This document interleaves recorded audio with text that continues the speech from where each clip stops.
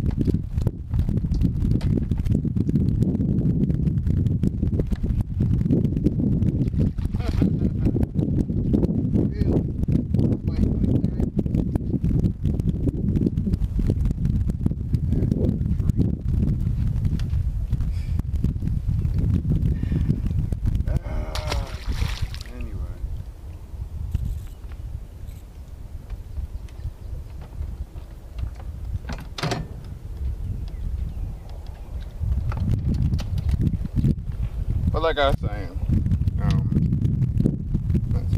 you're always going to catch the biggest ones with this jig.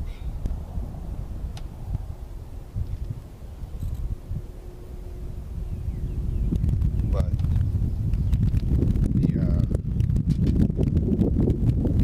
the thing I'm really loving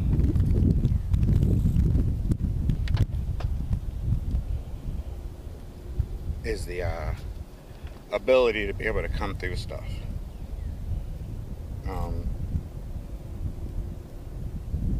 There's bass in here. I just gotta weed through them. But I can't do that if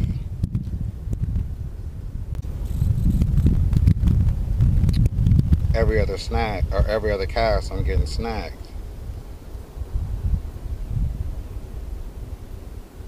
So you gotta have, I mean, you know, I'm not gonna say which jig is the best, and this is stained water, so you know, I'm throwing black, got a green pumpkin trailer, but I switched trailers. I was just using a watermelon, ugly otter. This is a pocket chunk. I'm also using a chigger craw, a black blue flake chigger craw, just switching it up.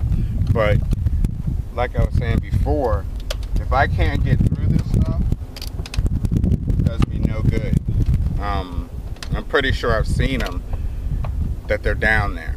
Actually, the other day I had them, they were following it as I was bringing it up. So I know they're down there. It was just windy as all get out. But if you're a jig person, even if you're not, this weed guard and this head design help give you the tools to be able to get your jig through stuff. It's just like, you know, crankbait. Some crankbaits have different wobbles. Yeah, I do like the action of some of them better than others, but some of them definitely shine. Like I like the Rapala Crank and Wrap as far as deflection.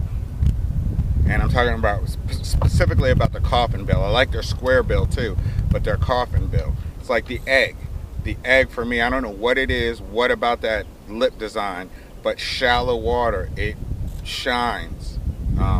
Coming through laydowns, stumps, just even brush. So, you know, this jig is just this jig and their swimming jig or their blade bait. Worth checking out.